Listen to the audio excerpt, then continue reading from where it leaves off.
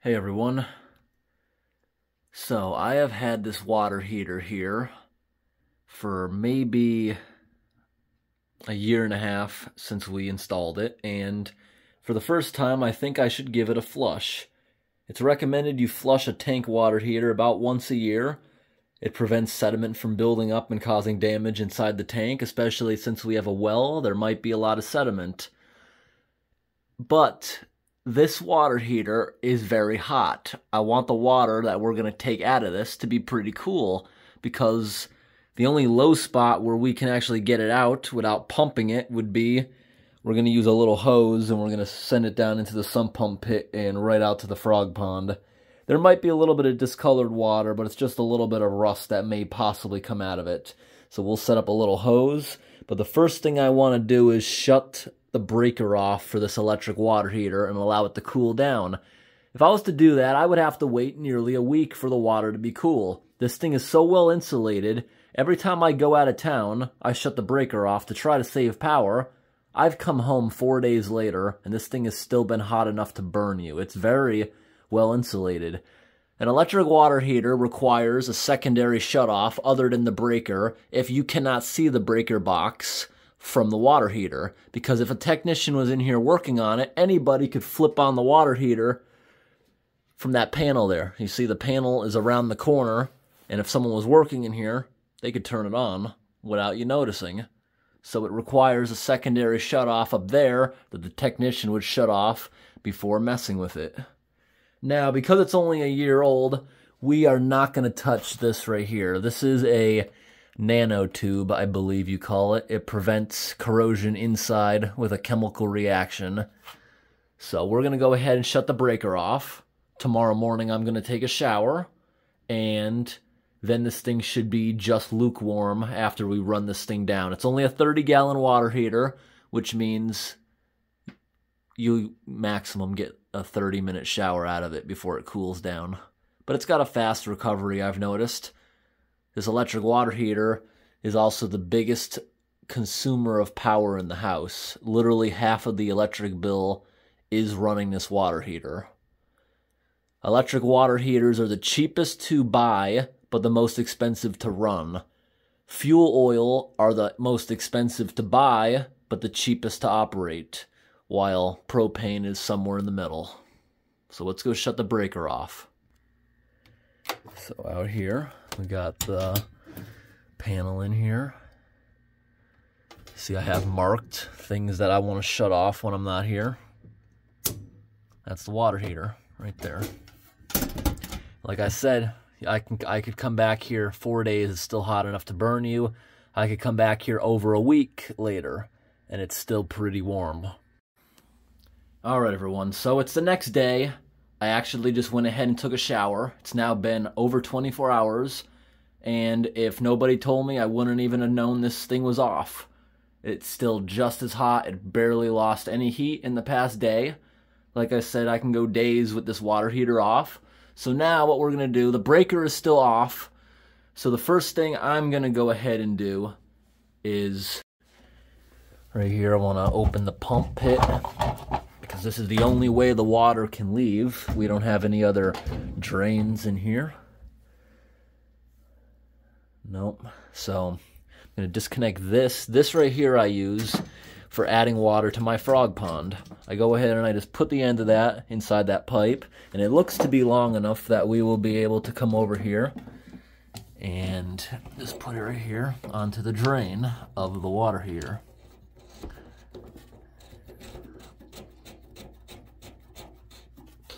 Here we go. At some point also, we should probably give this thing a test, huh? We can do it right now.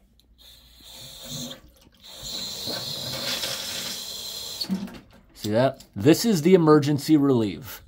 That was pretty easy because this machine is less than 2 years old. This should be tested annually, and for some reason, if it continues leaking after you've let off it, it means this needs to be replaced, because it could be dangerous. If this pressure relief isn't there, it means this can explode, potentially. You see, I had it properly plumbed, because sometimes when these get old, they start leaking, In case it leaks, it just goes right into the ground. See, it's just pipe just goes right into gravel, so it can not flood the basement and cause mold if I happen to not notice it slightly leaking for whatever reason. All right, so we want to keep this valve on. Now I'm going to walk upstairs to a high point and open some faucets.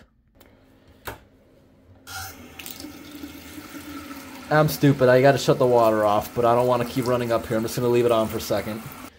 And this is my main shutoff, which I just remembered I'm going to have to get that replaced.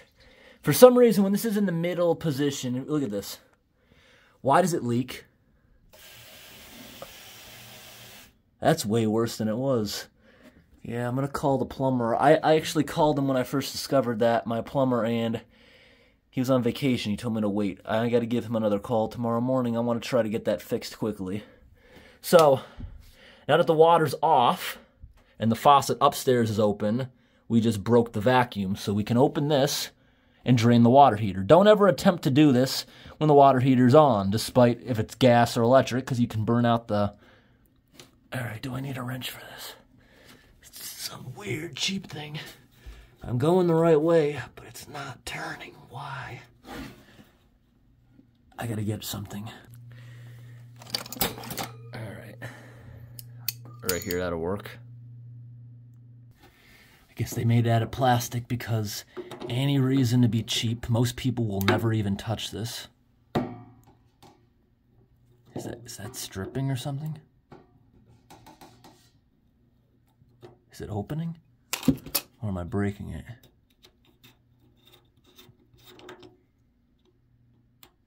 What the heck? Maybe I need a screwdriver? This is a... I've never seen a valve like this in my life. Alright, I guess. There we go. Open. It's leaking a little bit of water out of the valve stem, but that should not be a problem.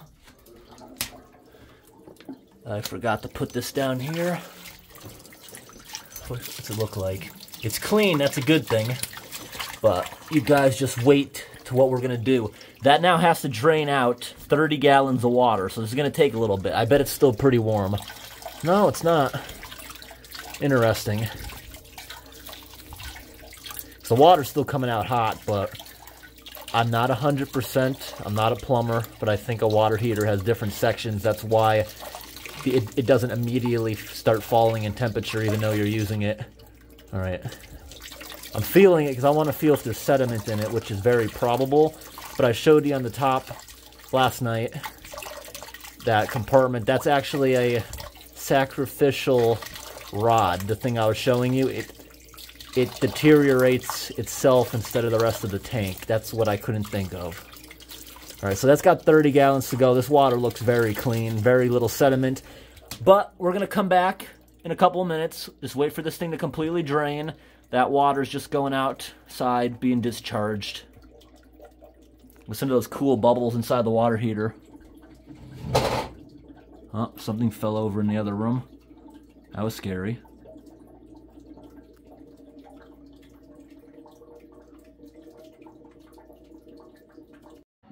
I'm back upstairs. Listen to this. There's a lot of air being sucked into the system right now. If I didn't have this faucet open, it would not be coming out of there, or barely dribbling out of that tank right now. I can't believe how long it takes for that tank to empty, but I am using a washing machine hose, which got a tiny diameter. It's almost empty, though. I touched the tank, and it's starting to move now, meaning it's very light. We'll come back up here and shut this off as soon as it's done. Finally, after 25 minutes, it has finally stopped trickling out of the water heater. And we are back upstairs to shut that off. Back downstairs. Now we're going to shut this one off right here. There we go. That one. What the heck? That's a very tight valve. I hope that doesn't start leaking. Now we got to go down and... There we go. And now you see, it can't fill up because we got to go back upstairs to turn that valve upstairs on so all the air can be pushed out of here. This is pressurized now. but it's just full of air. If I go turn it on, we're going to ruin this water heater because there's no water in it. We'd burn it out. I just did that because now we have this thing to play with. We're going to send a little burst of water in here to get any sediment that might be sitting in the bottom out.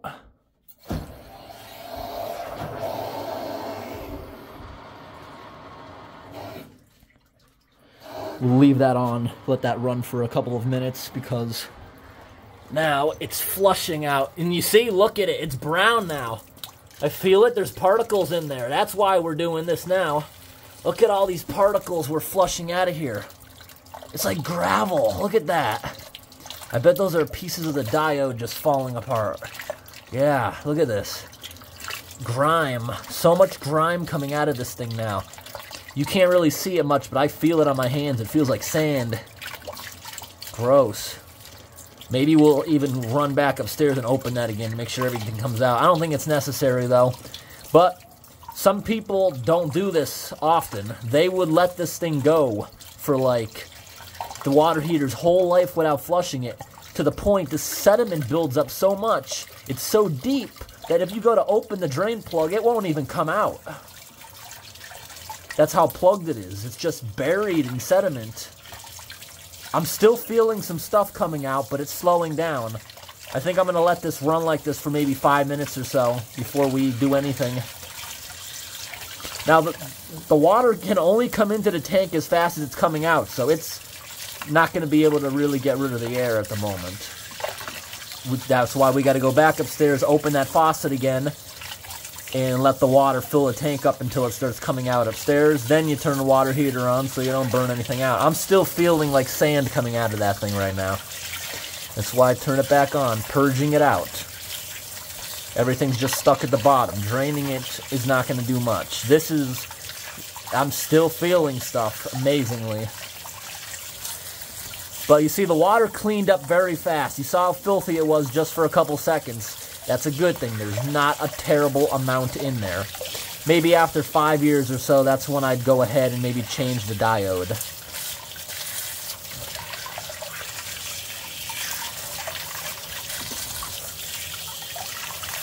This water's actually very, very freezing coming out of the well.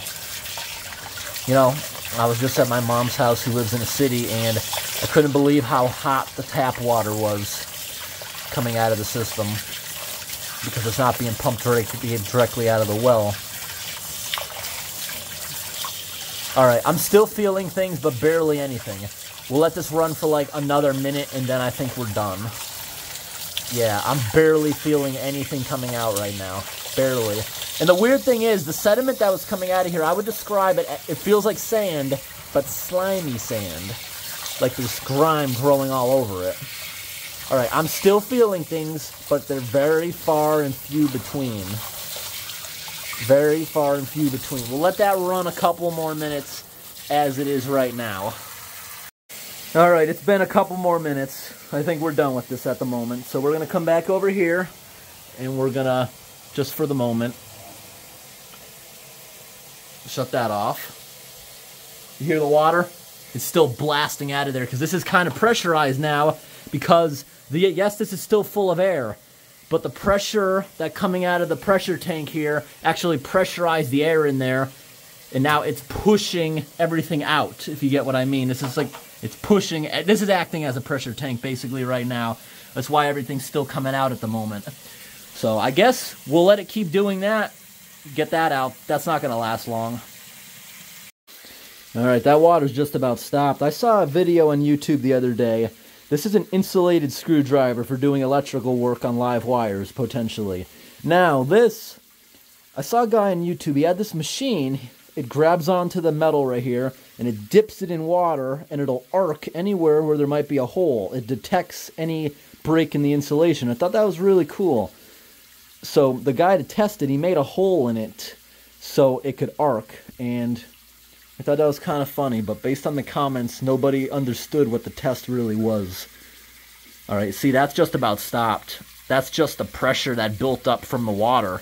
You know, because the water was coming in faster than it could leave through this narrow hose, so it compressed whatever air was in the tank, and now it's pushing everything out.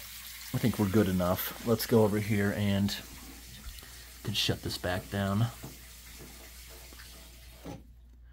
Yep, this was my first time ever flushing a water heater. Ever. Yep, I always knew you were supposed to do it every now and then, and I wanted the experience of doing it. I've known people, such as my mom, her water heater was installed in the 90s. It was never flushed once. And it had a 30-year life. It just blew last year. Just blew last year, that water heater. Well, it didn't blow. The bottom of it started rusting out. She got lucky. It could have exploded and flooded the whole basement, but no, it was just dribbling out of the basement because it rusted out after 30 years. Now we're going to turn this thing back on. You see, it's filling, but as it's filling, it's pressurizing the air in there because every faucet in the house is shut. It's pressurizing the air to the pressure coming out of my pressure tank, which I believe is about 60 psi. So we're going to run back upstairs now. I expect this to be violent. Oh! We got to open the hot water one. That's the one we really need. Look how gross and nasty the water is. Oh! Oh my gosh. It's gonna do that until the pressure tank is full. It's about 30 gallons of water. That is loud, ear-piercing. That water was gross. We gotta flush every pipe in this house. Nasty.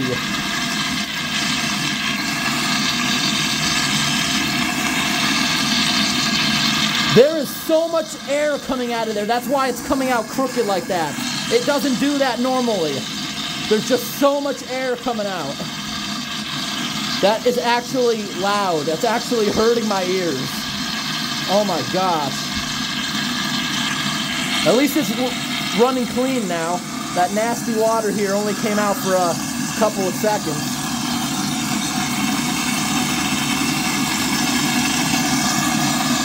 We don't need this one open, right? Not now. We'll do that again after. It drained every pipe in the house earlier. So we're going to have bubbles in every fixture we got to get out of. Except maybe the basement. We'll go around and see. How long does it take 30 gallons to fill into a tank? I'm pumping at 8 gallons a minute my well. And that tank down there has full water. This is a big diameter. It shouldn't take long. Like what, 4 minutes at the most? Not a big water heater. When I first got that water heater, I had it on 120 degrees. Oh, there we go again, gross. Remember, everything in the tank is kind of stirred up. That's just telling me next time maybe we should flush it a little bit longer. See how it's still coming out crooked like that? That's telling me that there's still a lot of air coming out. I don't know why it took a little break. I have no idea. It's coming out bad. Look at that. If my hand wasn't there, this would be all over the floor. So glad I didn't walk out of the room. And it's going hard, and this water's freezing. I can barely keep my hand there for long. It's numbing. Very numbing cold. Absolutely freezing water coming out of there.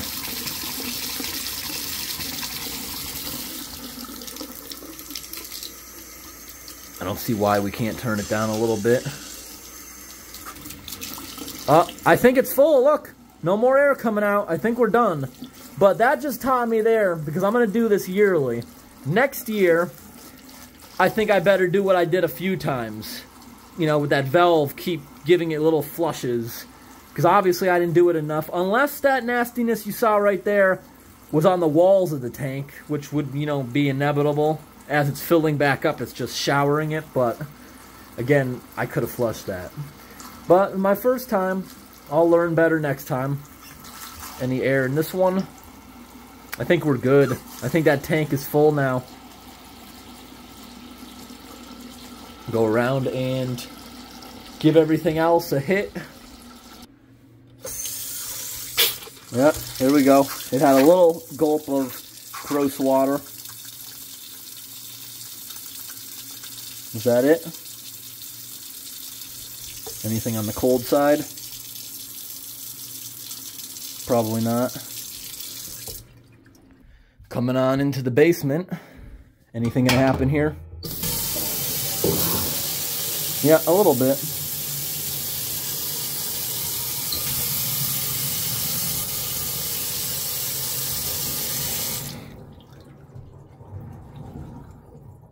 Any plumbers in the comments know why this commercial sink faucet might do this? When I turn it on,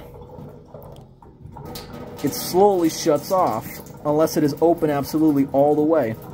I turn it up more, well, now that's open a little more, right? We mix it with this. Something in there is moving, because if I'm washing my hands, you can feel it. Getting a little warmer, getting a little colder, getting a little warmer, and I don't know what causes that. I know it has to do with the faucet, but I'm just not sure. Because I'm paranoid.